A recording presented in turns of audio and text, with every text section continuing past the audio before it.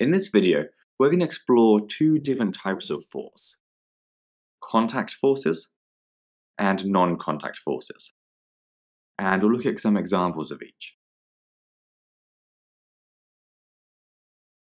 First though, we need to be comfortable with the term force itself. We can describe a force as a push or pull that acts on an object due to its interaction with another object. And we measure force in newtons. For example, when a hand, which is one object, pushes a box, which is another object, it exerts a force, like 5 newtons. As well as this magnitude though, which we're measuring in newtons, forces also have direction. So we could say that this force is acting to the right. This means that forces are classed as vector quantities, because they have both magnitude and direction.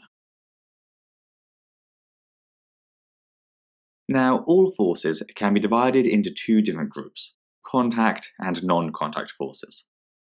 And the key difference between the two is that contact forces are those where the two objects are physically touching, whereas non-contact forces are those that don't require the two objects to be touching.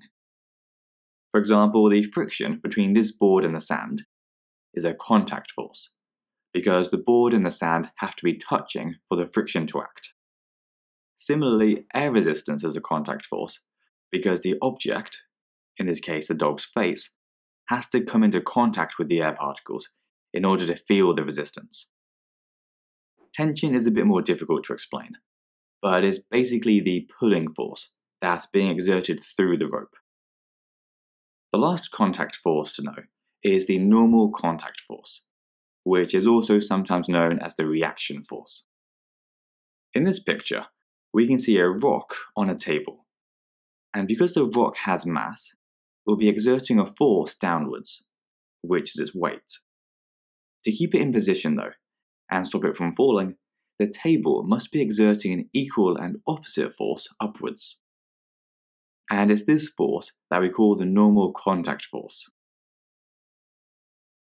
Now, non-contact forces don't have to be touching, and so they can act through empty space.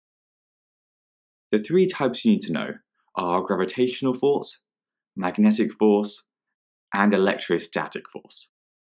When we talk about these non-contact forces, we often talk about them as fields of influence around an object, because the forces can act on anything in that surrounding area.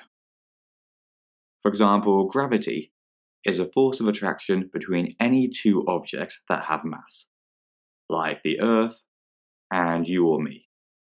But importantly, we'd still feel this force of attraction, even if we weren't touching the Earth.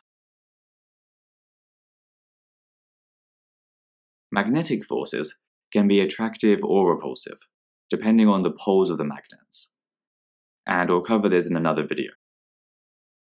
Finally, electrostatic forces, which are between charged objects, can also be attractive or repulsive, and again are covered in another video.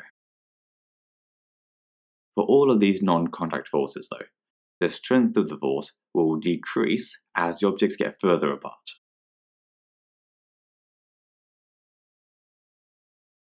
If you haven't heard yet, you can find all of our videos on our website, cognito.org. You'll also find questions, flashcards, exam-style questions, and past papers. And we track all of your progress so that you always know what to study next.